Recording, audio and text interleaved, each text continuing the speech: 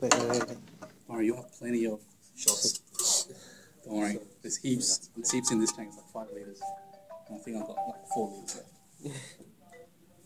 Okay.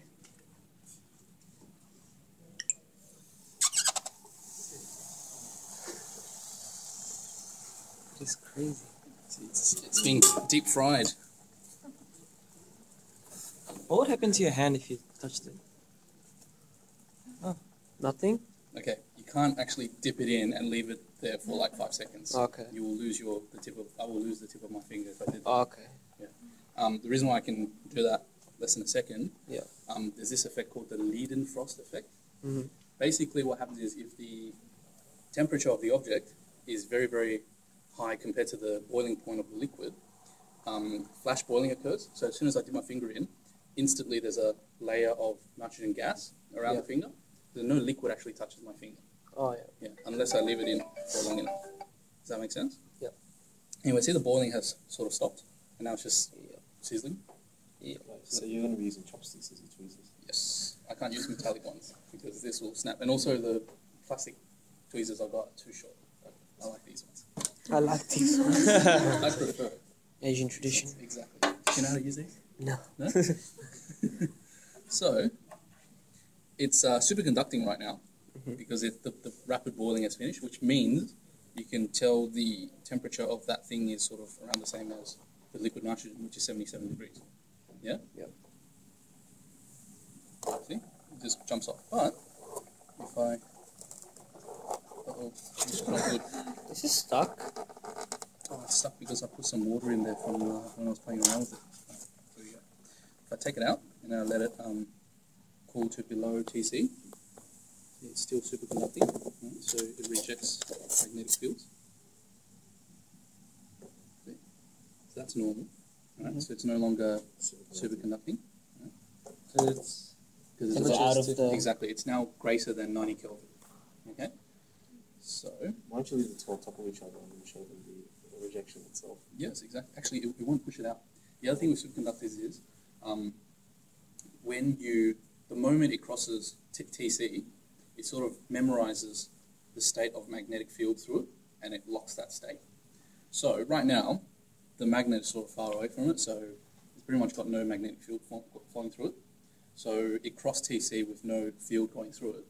So it's going to push away all fields you introduce at this point. Does that make sense? And this is the Meissner effect. You know, it doesn't let any field lines go through it, so it sort of pushes away all magnets. Why isn't it locking? It'll lock if I cross TC while it already has field penetrating it. So that's what I'm going to do now. Did you guys understand that so far? Yeah. Yeah? No? No. What I just said was basically it memorizes how, the state of field going through it when it crosses TC. So if it had no field going through it, when you make it cross TC, it'll memorize that state. So it's like, no, I don't let any magnetic field go through me. So then when you try to push a magnet through it now, it'll push things away. But let's make it cross TC with a magnetic field through it. See, right now it doesn't let any field through it. See that? I'm going to push things away. Oh, there's a piece of metal underneath the table. Oh, see, it's now warmed up. Okay. So what I'm going to do, I'm going to leave that in there. Then I'm going to hold this near the magnet and then dip it in and then make it cool down past TC. Okay, so what's going to happen is it's going to lock the flux lines in it when it passes TC. Does that make sense? It remembers the state of the magnetic field flowing through it. Mm-hmm. So if it had lines going through it when it crossed TC, it's going to keep those lines and grab those lines. Yeah? From boiling to finish. Okay, superconducting now. See that? Oh. So now, see, it's actually stuck. It's actually stuck together. If I try to pull it apart, I can, but I have to put force in. Does that make sense? It's too close together. That was too close together. I'm going to try again. So now it's not superconducting. And then it attracts itself to it while it's going to that It doesn't actually attract, it locks. So it's sort of like drag and drop. It'll keep that position in the air. So I'll show you.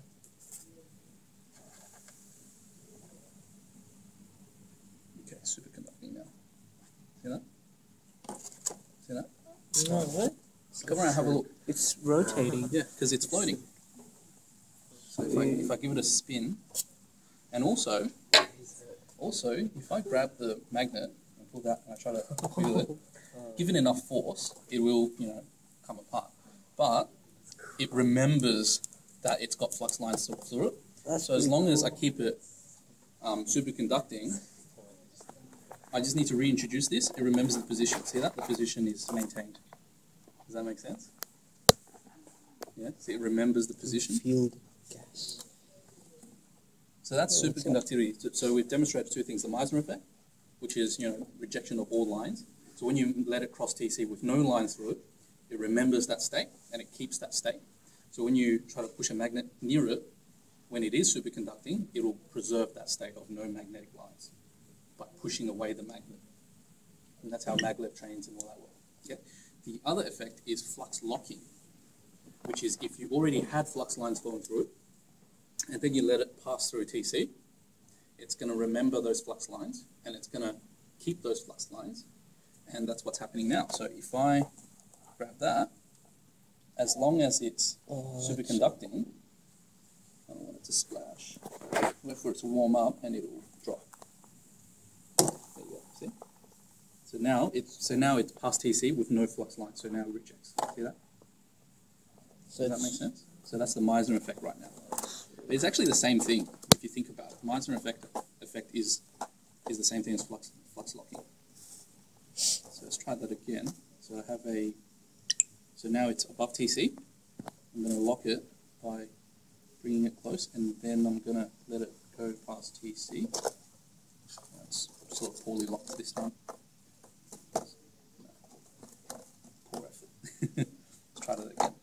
Okay, I'm going to let that warm up. Let that warm up. By the way, that magnet's the same, it's just weaker, so I like this one. So now, cross TC, and I'm going to, it's locked.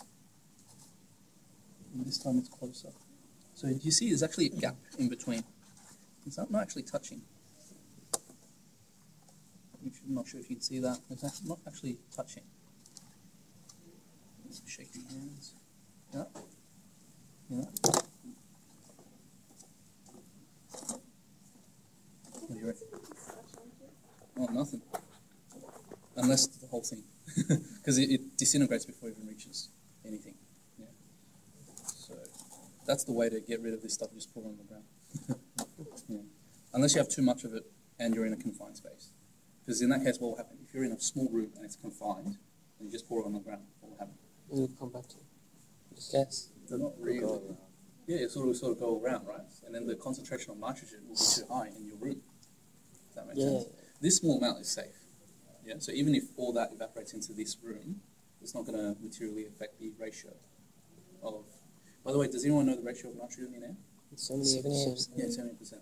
So obviously, if it gets significantly higher than that, then you guys get to lose consciousness. Yeah. Yeah, but it's fine. It's only happened once in history, and that was a really, really confined basement. And this guy poured probably 10 times that amount to the ground. Clever fellow. Yeah, he's probably did it on purpose, I don't know. Anyway,